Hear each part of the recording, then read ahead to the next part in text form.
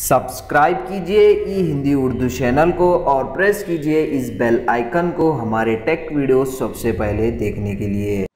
Hello दोस्तों, ई Hindi Urdu channel में आप सभी का स्वागत है। दोस्तों, आज के इस वीडियो में मैं आपको बताने वाला हूं आपके विंडोज़ 10 पीसी में जब भी आप अपने विंडोज़ 10 पीसी या फिर आप अपने विंडोज़ 10 लैपटॉप में स्क्रीनशॉट कैप्चर करते हैं दोस्तों, उस समय साउंड अलर्ट को कैसे इनेबल करते हैं, इस वीडियो में हम यही सीखने वाले हैं। तो दोस्तों, इसके लिए आपको कोई एक्स्ट्रा थर्ड पार्टी ऐप की ज़रूरत नहीं पड़ेगी। बहुत इजी और बहुत सिंपल मेथड मैं आपको बताने वाला हूँ। तो चलिए दोस्तों शुरू करते हैं। तो इसके लिए विंडोज़ की होल्ड कीजिए और आर प्रेस कीजिए और यहाँ पे आपको टाइप करना है दोस्तों REGEDIT रेजिट एडिट आपको टाइप करना है और उसके बाद उसको ओपन कर लेना है। ओपन करने के बाद दोस्तों यहाँ पे ऊपर के साइड कुछ फाइल लोकेशन आपको कॉपी और पेस्ट करना है। ये जो फाइल लोकेशन है दोस्तों आपकी वीडियो के नीचे डिस्क्रिप्शन में मिल जाएगा। तो जैसे इसको कॉपी कीजिए, यहाँ पे पेस्ट कीजिए और इनडायरेक्ट कीजिए, डेट्स इट। उसके बाद दोस्तों डायरेक्ट आप जो है डिफ़ॉल्ट फोल्डर में आ जाएंगे और उसके अंदर आपको फाइंड आउट करना है दोस्तों स्नैपशॉट। तो जैसे कि आप यहाँ पे देख सकते हैं स्नैपशॉट फोल्डर यहाँ पे अवेलेबल है।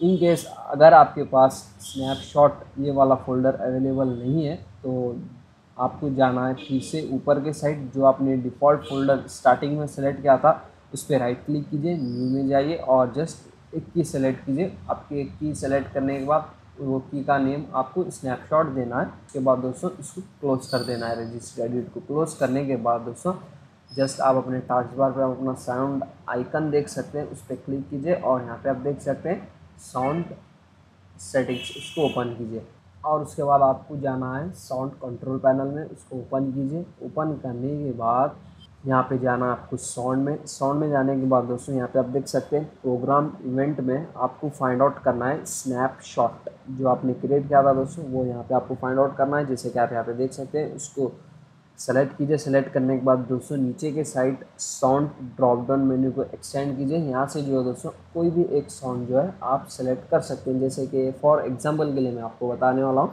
तो ये वाला जो साउंड मैं सेलेक्ट कर रहा हूँ। उसके बाद चाहे तो आप इस साउंड को टेस्ट भी कर सकते हैं। उसके बाद दोस्तों अप्लाई पे क्लिक कीजिए और ओके पे क्लिक कीजिए। उसके बाद आप अपने साउंड सेटिंग्स को भी क्लोज कीजिए। जब भी आप अपने विंडोज़ 10 में जो है प्रिंट स्क्रीन बटन या यूज़ करेंगे स्क्रीनशॉट लेने के लिए, तभी जो है दोस्तों एक साउंड प्ले होगा, आप यहाँ पे देख सकते हैं।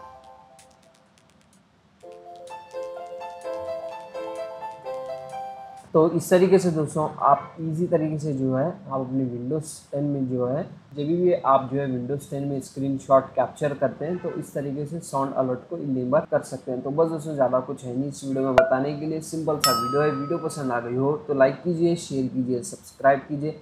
अगर आपको इस वीडियो के रिलेटेड जो भी डाउट्स है आप अपने डाउट्स को कमेंट सेक्शन में क्लियर कर सकते हैं। मिलते हैं दोस्तों नेक्स्ट वीडियो में। Thank you.